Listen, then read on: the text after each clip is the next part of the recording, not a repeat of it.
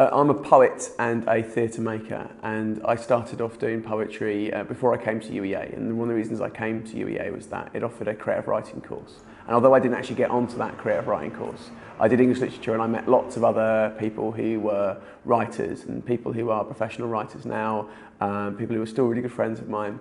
And we kind of spurred each other on. And I embraced lots of things at UEA, including extracurricular stuff, like I worked for Concrete and I did a show on Livewire.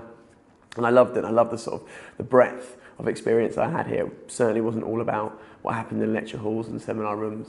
And then after that, I moved to London to seek my fortune, which didn't happen. But I did manage to string together enough work that I could become a poet, a gigging poet, and earn my living from that. And from there, it's gone on to doing tours and working on TV and radio and programming things, and also now making theatre shows as well.